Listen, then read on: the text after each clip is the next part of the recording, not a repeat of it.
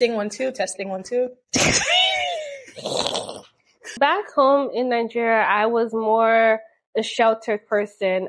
We came with my mom. She had 3 kids, and we were not practicing at all. I had drivers, we had maids. So, no, let me tell you, like, I felt so privileged back home. In Nigeria, we to all be stupid rich, but here, baby, can I borrow $50,000? The whole Nigeria is a community. Mm-hmm. Because I didn't know I was supposed to pay for myself. Because back home, you have parties and stuff, and you're literally the one paying for everybody else. And so that was one of the biggest culture shock. And since then, I learned my lesson. I said, yeah, daddy, yeah, I'm not coming back. In Nigeria, they suffer, a lot of things that you have here is because you worked for it.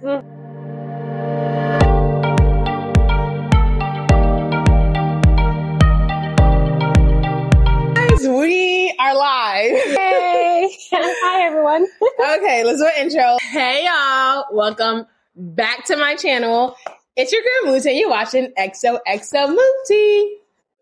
I knew you knew it. I ain't have to tell her. I knew she knew it. Yeah, I watch it so much. Okay. Yeah. So we are here for episode number 2 of our Ramadan talk show. So today, for the very first time, I have a very, very special guest here by the name of Lateefah Adediji. Okay, welcome, sis. Thank you for having me. Of course, thank you for coming. This is my first time on this show, y'all. Yes, the XOXO Mooty show. Okay, so what are we going to be talking about today, Lateefah? Based on your understanding, at least. It's going to be about the culture shock in as a Nigerian American. Well, will I say Nigerian American? Well, yeah, Nigerian American. Yeah. Okay, so yeah. So by the way, if y'all didn't know, I don't tell people any details of what I'm going to talk about. I just give them a topic because it just really just gets you flowing, and you got to feel it. So okay. So what I want to discuss with Lateefah is really about living life in the United States. And the reason why I want to talk about this topic is because I came from Nigeria when I was 3 years old, and I pretty much grew up in America. And a lot of people, come to America for school and things like that, and they are shocked.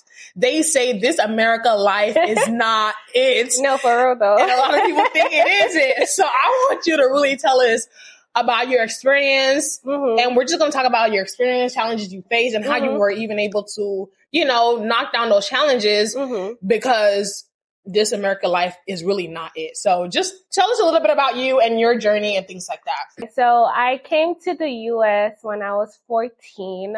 I started from, I think, sophomore, but I had to fight to be a sophomore because, when you come as a new student, whatever, to high school, they always want to start you from 9th grade. But I was like in my junior year in high school back in Nigeria. And I was like, oh no, I cannot start from 9th grade because I think I took a week of 9th grade classes and I was like, nah, this is, I'm too smart for this. Like, I'm just going to pass all those classes and not care about school. So I talked to my counselor, everything. I became a sophomore. I didn't like my high school experience. I'm not going to lie because back then everyone already had their cliques. I saw how people would dress to school and I'd be like, back in Nigeria, we used to wear uniforms to school. So all of this was just so different for me and all of that. And it was hard making friends because, like I said, everyone had their cliques. There was the bossy ones. There was the, jerk ones, nerdy ones. I don't know what they used to call everyone. Everybody just had who they had talked to. But people would talk to me, but it was mostly in my classrooms. I'll have friends just for science class or for algebra or and then I was top of my class in all of my classes. And so I was just they just wanted to, I guess they wanted to benefit off of me and things that I knew and stuff like that. So high school was just not good for me. I think my senior year was kind of a little bit chill because everybody then would just, I guess we were just aiming for college type of thing. And then there were some Nigerians that started coming to the school. And then so I just made friends with the Nigerian over there. And then we had our own clique then. And then we'll be bringing different food to school. And so people would be looking at us funny. But that's when I started feeling okay. But then it was the end of my senior year. So, and I started working then. So I would just focus on school, working, and just moving forward with my life and moving on. But then, I started attending Muminin and, there was bunch of like... Tell them what Mumineen is. Oh, Mumineen is the Nigerian Masjid in Houston.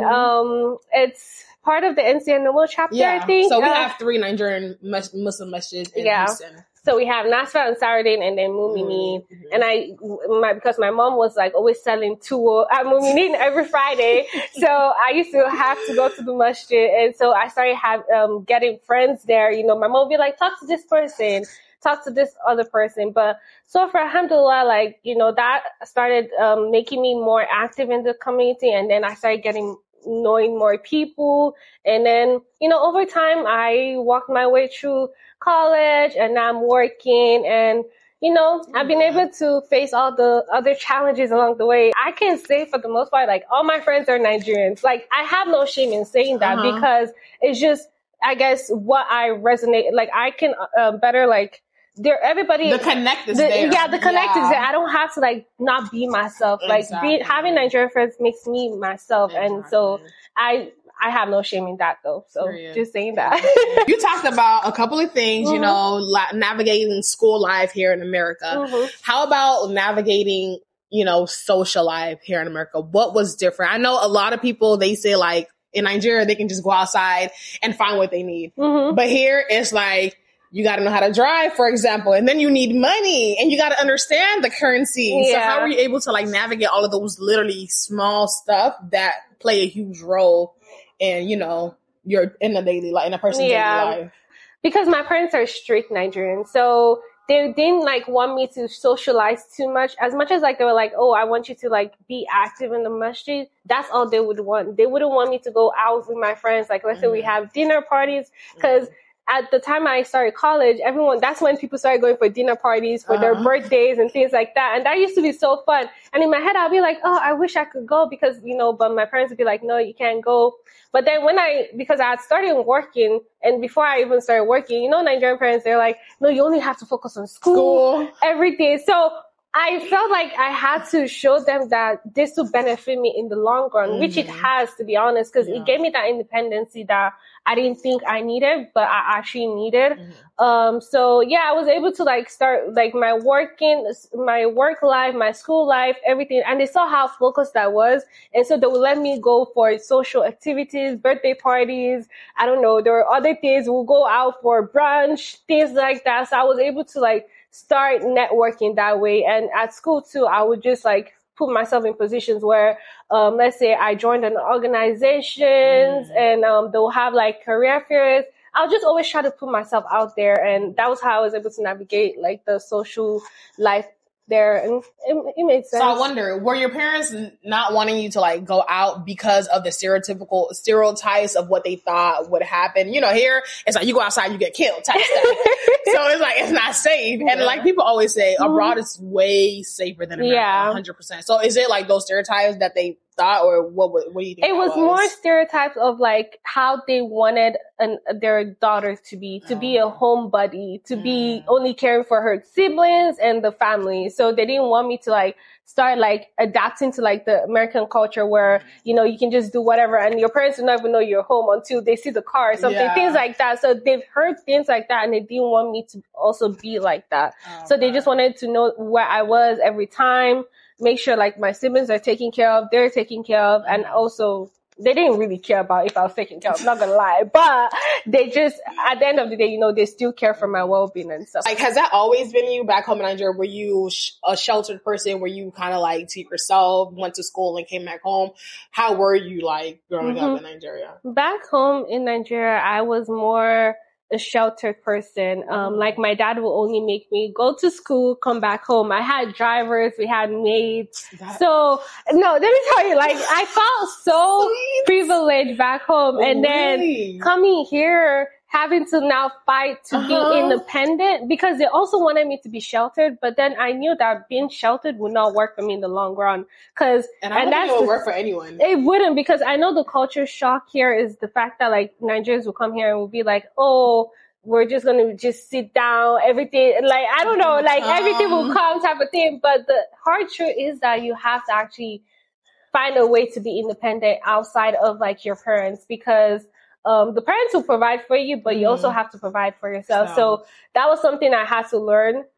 I didn't learn the hard way. I just learned from seeing how people were around me. Like the kids will, say they're going to work at like a, what's it called, food store, like McDonald's and things like that. And I was like, but I didn't want that. So my first job was actually a corporate job. And so I was so happy that I didn't get to be like the typical, like, what's it called, young adult, like that work in McDonald's or like fast food chains and stuff like that. So it was very different. And starting making money at a young age. Back then, I used to take money from my dad's cousin or whatever. I'll go to get money and things like that. But here, I had to learn to get money for myself. So that was like the first culture shock. And I was like, okay, it's okay. We'll figure it out. And over time, I started seeing little things here and there. And I'll be like, okay. One other thing from social life is where, you go to birthday parties, not birthday parties, birthday dinners and stuff. And then, what's it called? Everybody is to themselves. Everybody has to pay their own bill. First time I went for a birthday dinner, and my friend literally, like, she invited me, and I was like, okay, cool, let's go. And then at the end, I saw everybody already pull out their wallet and stuff. And in my head, I was like, huh? And by the way, I didn't know what to expect. I just thought, we're going for a birthday dinner. That's it, right? And then, everybody started paying. I was like, okay. Then one of my friends that I went with, I was like, can you pay for me? I didn't bring my card or whatever. I don't know if I didn't bring my card or something, but I had to have her pay for me so I could send her the money because I didn't know I was supposed to pay for myself because back home you have parties and stuff and you're literally the one paying for everybody else. And so that was one of the biggest culture shock. And since then I learned my lesson. Also, order within your means type of thing because like you're the one paying for yourself. So that's the thing because even till now my parents, if my dad or my parents host a graduation dinner, they're paying for everyone. My parents do that too. I think it definitely is something that's practiced back home because that's exactly what my parents do. If they say we're going out for your birthday, for your graduation, they're paying for everybody that comes, but us here, everybody bring their own money. All of us would just pay for ourselves and stuff. But that's a shock. That's important that you brought that up. I think that's huge. So I did want to bring up something that you discussed earlier. You mentioned, back home, you had maids, you had drivers.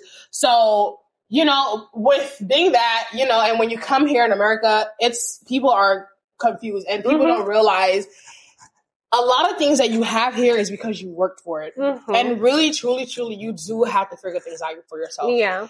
Before you can even drive, there's a step to it. I'm pretty in Nigeria. I mean, they do have driver license. But I didn't even have to drive back home. You didn't have to think about it. I didn't have to think about having to drive till I got here. So did you have any concerns, or were you kind of like a little scared about how you're going to be able to do this?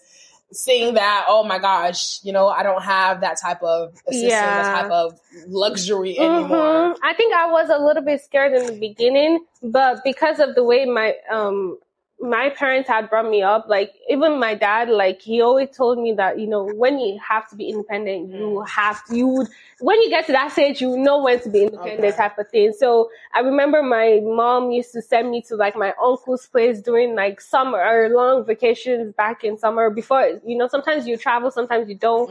And, so I'll go learn how to cook. I'll come back. I'll be like, Mommy, I learned this. Because I was very spoiled growing up. So that was just their way of like trying to show that, life can be different in other people's place, like wherever you go to. So coming here, I was a little bit scared, but then I remember all those teachings and stuff lessons my parents taught me when I was growing up. So I just kind of had that in my head. I was like, okay, Lateefah, you're here. This is different. You just have to adapt to whatever is being thrown at you. And alhamdulillah, I figured it out. And I'm glad that you're actually saying this because a lot of people have this thought that in Nigeria, they suffer, oh my gosh, you don't want to live there. I literally lived in Nigeria for 1 year for boarding school. And till today, I regret not staying for a longer period of time.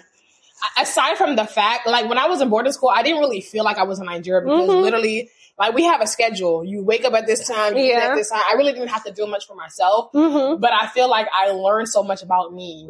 Like being able to have that independence, you don't get that at a young age. My parents too did not let us work. Even till college, my dad said no. I got a job at Five Below. One time I worked for one day. And I can't believe they actually paid me. They actually sent me a check to my house. Oh my God, that's funny. I worked for one day and I never went back. My dad kept saying, no, you don't need to work. Finish your study. And my dad, I wanted to major in education. I wanted to be a teacher growing up. So my dad was like, if you were to ever get a job, I want you to get a job that is related to education. So maybe you should substitute or sit at a daycare. I was like, nah, daddy, like Five Below was hiring. Girl, I went to the hiring man. I did not tell him. He called me and I said, yeah, I got a job. And he was like, I told you, don't listen. Da, da, da, da, da. So girl, you just worked for one day and that was it? That's not even why I stopped working. I can't believe I had to stood for 8 hours. Oh. I stood for 8 hours. I said, yeah, daddy, yeah, I'm not coming back. I should have listened when he told me not to work. Yeah. Because truly, it's not like our parents don't provide for us. It's because we just want it so bad. We see our friends, they have work schedules, they get to spend the money anyhow. And that's us be like, let me ask my mom. And then you kind of have that, I don't know what they'll say. I know, of course, our parents will say yes most times, but before they say yes, the trouble you go through. But yeah, those were part of the reasons why I wanted to work too. And I think a lot of people do see maybe Nigerian parents as mean and strict. I think a huge part of it is that they just want to take care of their children. Like, you're my child, let me take care of you, let me provide it for you. They don't want you to go out there to figure it out on your own, even though at some point we do. That's why some people do struggle, because they figure it out on their own too late. A lot of men, they struggle because they figure out on their own too late. Us women, we're like, nah, I want to do it now.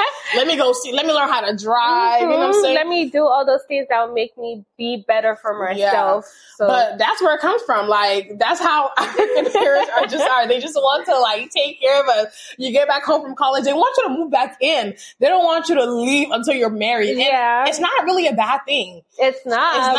But let me tell you. Your mental health to pay back. But your mental health is your rent. That's basically it, because, oh my God, the emotional trauma, they'll be like, you'll be like, I want to go out this time. What time? You're supposed to be back home. They'll tell you your curfew is at 10 p.m. If you come 10:15, don't come back into this house. Don't come back. Go back to where you're coming from. So many things. Subhanallah. But yeah. Okay, so I have this question that I really want to ask you, because this is something that I hear a lot of people talk about. I want to talk about practicing Islam in Nigeria versus U.S. I do hear a lot that it's so easy to practice Islam in Nigeria and it's so hard to practice in America. Yeah. So what was your experience and what would you say? Like, is that true? Yeah, it is, because back in Nigeria, I used to have like a teacher. My teacher would come, like a set schedule. I'll go to school. I said work. So I'll go to school. I'll come back home. Sometimes I have Islamic teacher come teach me, or some days it's just like, my lesson teacher for actual school. So it just depends. Like, for me, it was very easy to practice because we had a salatus. We go for Friday Juma, like in my, especially the school I went to, my high school. It was in a university, so University of Lagos. And so they have a masjid. So me and my friends, like all my Muslim friends, we literally would, after school ends, we're running to the masjid for Friday Juma. Wow, so it was very interesting for me, like, growing up, like having to experience it with like my friends over there, after school we'll go to Juma, and then each one of us had like our own Islamic teacher come teach us, and then we'll practice. Like, we just used to have so much fun, especially Ramadan, we'll all get together, things like that. But coming here was very different for me because, to be honest, I'm this type of person that I'm very forgetful of past experiences that wasn't meaningful in my life. So when I first got here, I don't even remember how my Ramadan was. I think, like, for the most part, because of the fact that it wasn't as memorable, it wasn't as it used to be, I just kind of just went through the whole process until when COVID hit, when Jana's sister started, and I felt that whole bonding again, like that bonding I used to have in Nigeria with my Muslim friends, and even guys and girls, we used to like get together, talk and stuff like that. It was so fun. And so until COVID happened, and then everything just changed. Everybody was like, where are we going to get that community from? All of that. So and then I started like having to like, get closer to like the deen. It's not that like my deen was tattered anyway. It was just like wasn't the same. Like my parents tried several Islamic teachers for everybody, but my siblings were not very motivated. But I was like, I want to go back, because back then I'd already like memorized a lot of ayahs, like surahs. Like my teachers would make me like, I even did walima. I did a walima. No, you know, back then you do walima, you'd be like, oh my God, I'm so good. Like I'm so knowledgeable in the deen, and then you start Islamic studies, all that stuff.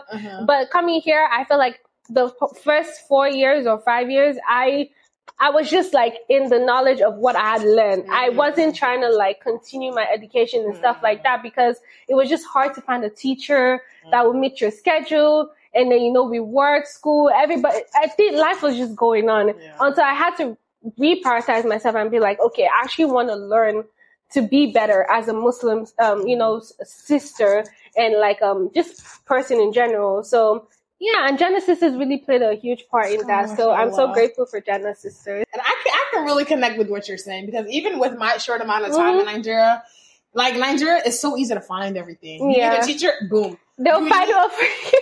Anything you need. You need 10 tables. You need 50 chairs. Like someone around you got it. And in Nigeria itself, I think this is the difference. The whole Nigeria is a community. Yeah. But here, it's everybody is on their own. There's sections of the community. Yeah. So you can't just walk outside and feel here and feel involved. You gotta find it. Yeah. In Nigeria, everybody look like you, you know? People look like you. People dress like you. You feel there. Here, you gotta find that. So, I mean, I think, you know, having a Nigerian Muslim masjid is a blessing. That also is a blessing. Even for our parents too. Like when my mom came here, we came with my mom. She had 3 kids, and we were not practicing at all. Like back home in Nigeria, you know, it's normal to just wear a turban and things like that. And that's exactly how my mom was. Yeah. She'd cover her head with her turban. I forgot. Yeah. I used to wear turbans back in Nigeria. But when I got here, then I was like, okay, I actually want to start wearing the hijab. Oh. So I did start wearing the hijab when I started high school. But okay. When you came here. Yeah, when I came here. Yes. But like, yeah, my mom, she used to wear wigs to work. Like, because we don't know that. Honestly speaking, like, yes, the Islam is very, very powerful in Nigeria, but there were just a lot of things that we didn't know.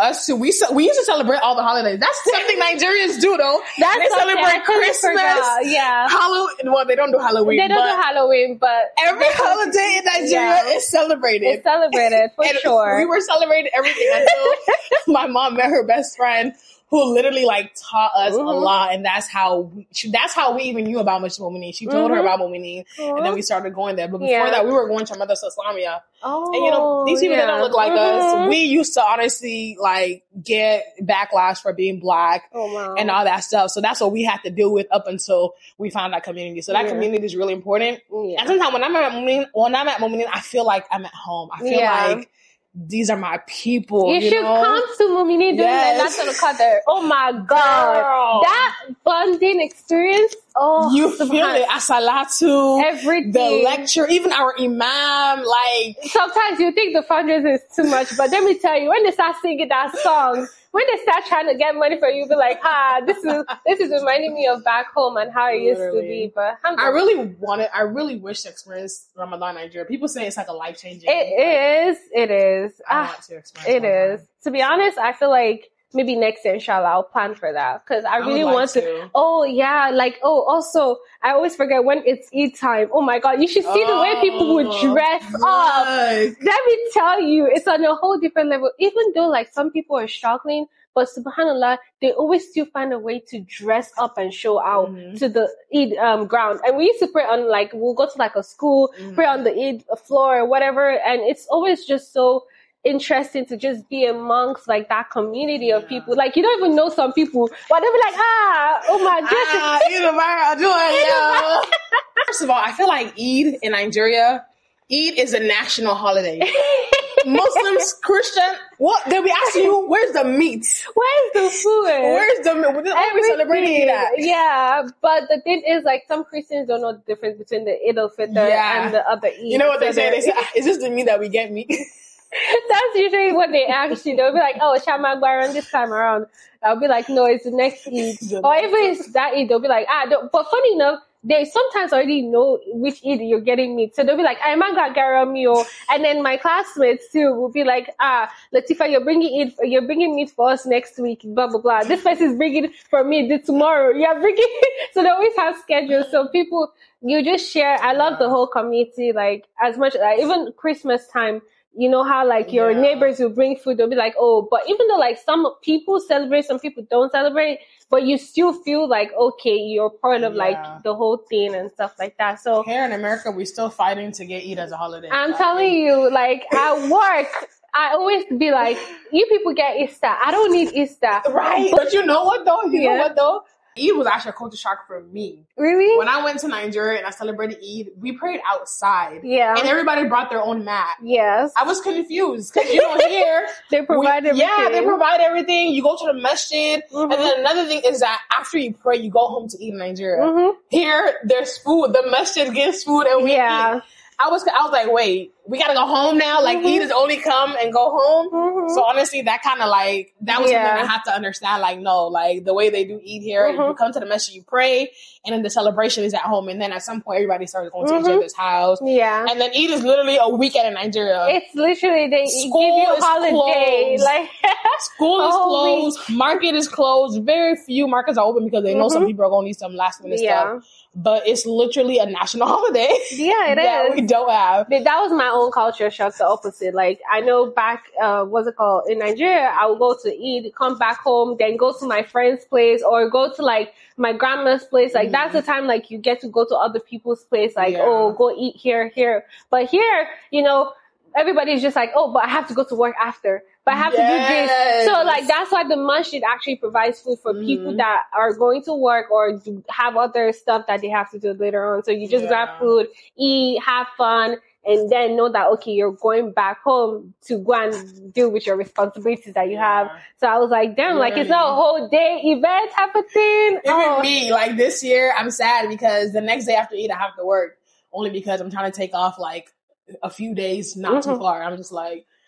I won't even feel the festivity be like truly, it shouldn't even be PTO. It should be like a national. No, for real, because like Eid, I think is gonna be on a weekday this time. And to be honest, like I'm already like trying to figure out how to go around it. And then one other culture shock is the fact that like they don't like my bosses do not understand what Ramadan or what.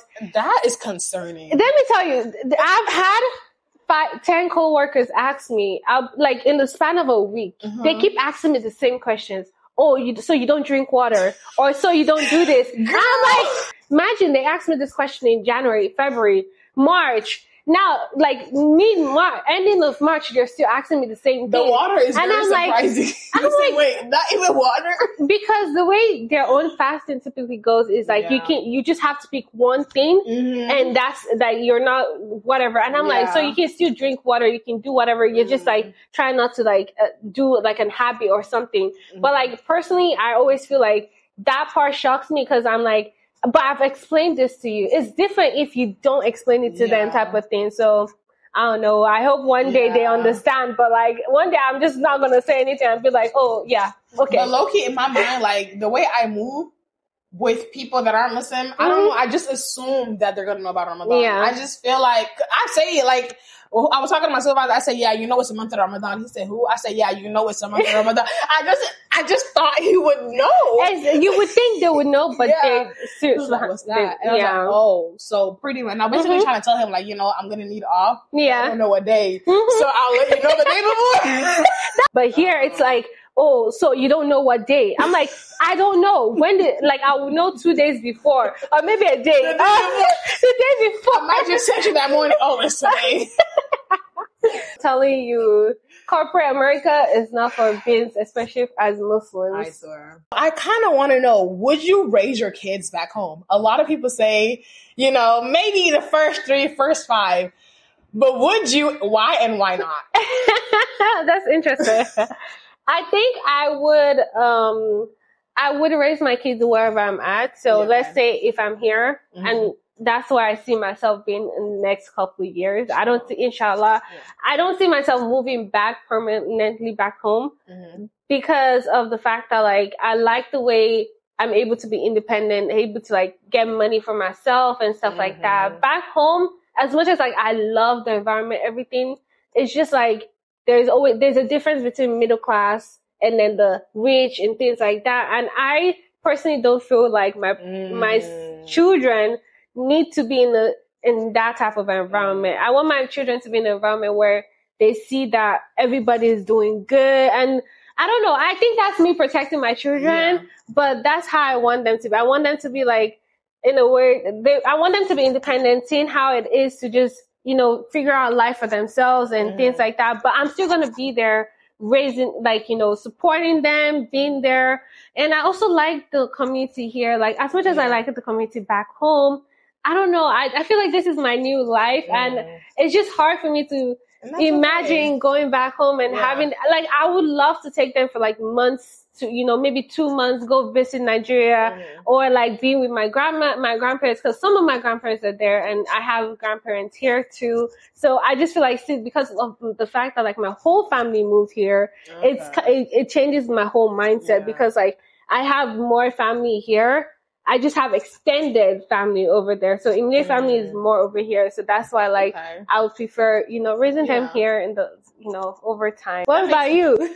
Me, I think personally, like I've always said, I really want them to also experience that culture back home, because aside from the comfortness that Nigeria gives you, I feel like there are some ways, like it teaches you a lot about yourself. Yeah. And it kind of, you kind of grow a little quicker than your age. Like a 10-year-old is literally doing something a 15-year-old would do, and I think that sense of culture brings a lot of respect and things like that. Just naturally. I see that. I think the reason why I feel like they would get the same experience here is because of the fact that my family is here and the way my family is like structured. Yeah, because like, to be honest, you wouldn't know, like my sister that has been here, like they gave birth to her here, like our last one, you wouldn't tell that she was born here because of the way she is, like the way everybody is just around her, like even my cousins and stuff like that. I do have cousins that, they typically want to go with the American culture, but if you're willing to learn the Nigerian culture, to be honest, you would actually do better for yourself and learn that sense of culture, sense of community and stuff like that. So I guess it's just how you raise your kids in the long run and who you have them surrounded by, because the American culture can be easily adapted. But like if you say that, okay, I really want to train my child how to speak Yoruba, I want to train them how to know how to be independent and know themselves better, you make it easy. I feel like I got best of both worlds, to be honest, because I went to school in Nigeria. So there are certain things I just wouldn't do. Like, it don't matter how old I get, I will always respect my elders. I will always get that, because that's part of our culture. Even things like, kneeling down, that's something I don't do personally, but I always go in for a hug, because that's just something that's just a part of culture. But yeah, I don't think I would raise my kids completely back home, but definitely, like I always say, summer, take them.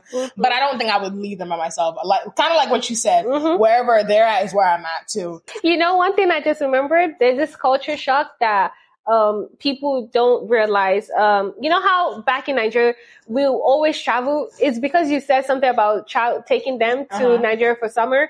We actually travel a lot back in, like Nigerians travel a lot, and people don't realize that. Oh, you've been to Europe, you've been to this, you've been to that. How did you have the money to go? Like, that's one culture shock people here are like, because over here, everyone is just working, schooling. So no one really has that time to travel unless like you grow, like, now that we get to travel as much, but I feel like a lot of people don't travel over here than back home in Nigeria. And you're right. You're absolutely right. Imagine you having a place that you work at, they're literally telling you only have 14 days out of 365 days for yourself. Yeah. I feel like, I don't really know how the system is in Nigeria, how the work schedule is, but definitely it seems as though there's a lot of flexibility. Like us, we're scared to lose our job. Nigeria, you lose your job today, you get another one tomorrow. Like, basically, there's something to do everywhere here, and it's not. And before you even get to the stage of even getting a job, degree, school. For school, money. Yeah. It's just so much. It's so much. Like, it's so overwhelming. And I feel like people here don't take leisure time. Their type of leisure time is like maybe going to the park or going to like the what's it called, arcade games and stuff like that. Whereas in Nigeria, our own leisure time is to travel, go to Paris, go to this, and you come back and you tell all the stories to your friends, and your friends will be like, oh yeah, I'm going to this next thing, I'm going to Dubai, I'm going to this. So it's always so fun, like sharing those experiences. My parents, so now my parents have only been to 2 countries, Nigeria and Umrah. Oh wow. Nigeria and Saudi. That's interesting. Only. And honestly, truly, they don't even have any interest. Like, it doesn't interest them. They're like, what I need to go there for? I need to make money so I can build a house in Nigeria. I need to make money so I can sell. Like, literally. But parents, I think that's the shift in, like, your mindset. Because back home, you're comfortable enough to want to go take all the streets and stuff. But over here, all you're focused on is like work, trying to raise your family, trying to make sure like your kids are good and things like that. So parents do not have that leisure. That's what my dad always says. Like, my dad is fed up with America, first of all. He always says, when I get older, he old, but he said, when I get older, I'm moving back home. He said, in Nigeria, I was rich, which is true. Like, I believe him. In Nigeria, me too, I'll be stupid rich. But here, baby, can I borrow $50,000? Somebody just borrow me.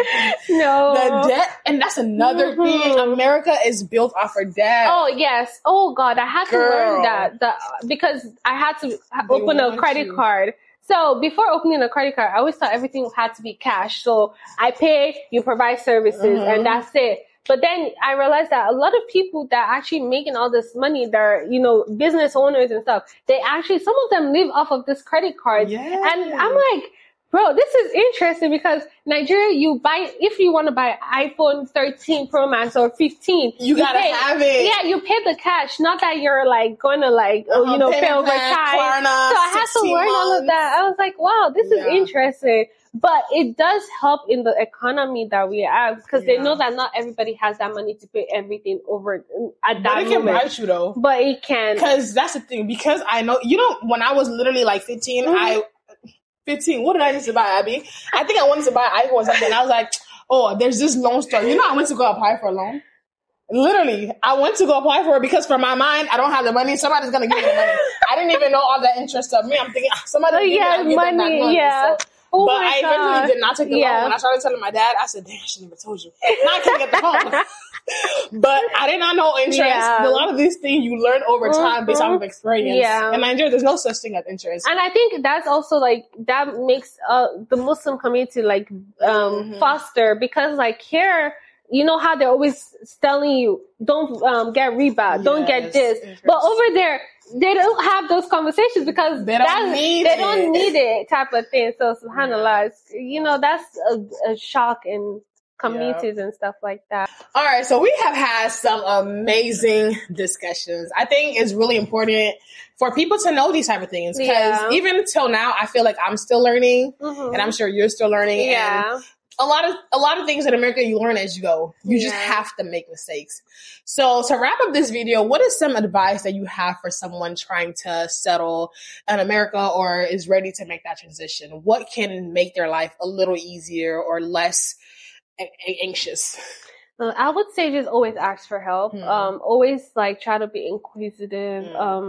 If you don't know it, just, find a community that will help you like learn through this whole, so you don't make the same mistakes some other people. You can make mistakes, but like, so you don't repeat some mistakes that can be easily avoided. So I would say, try, ask questions, look for a community, just be open-minded because sometimes, having that same traditional mindset may or may not help you in certain situations. So those are like the few tips I have. And overall, me just throwing this out there, don't ever lose yourself. Yeah. Always keep the culture that you have in you. Like, even my sister the other day was like, damn, Muti, you low-key a 5.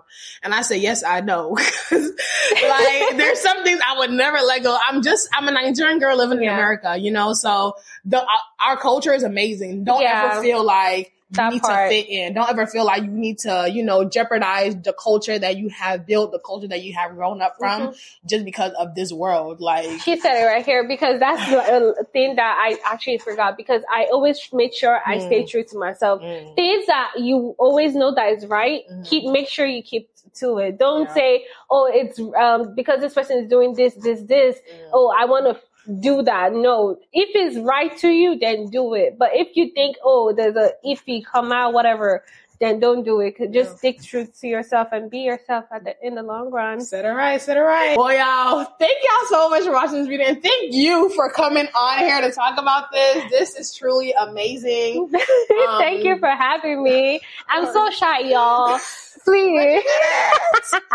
But I did it. Alhamdulillah. I'm so grateful to be here. And I hope that this was beneficial to you guys. Absolutely. And if y'all have any further questions, please feel free to ask some questions down below. I know off the bat of my head, Houston does have a large Nigerian community. I know, where else? Maryland, the DMV area has a large community. I think Atlanta too. Atlanta, New York? California, New York. Yeah, Cali does. I didn't know that. Cali, they do. Actually, when we went for Yasser, that's how I knew. I know New York does. So those are just some of your starters. Yeah. So if y'all are looking for a place for a large Nigerian community, those are just a few. Yeah. All right, guys, we're going to go ahead and round up right here. If you enjoyed this video, be sure to like, comment, and subscribe. You already know it's on a pop, and I'm seeing you next freaking video. Bye. Period.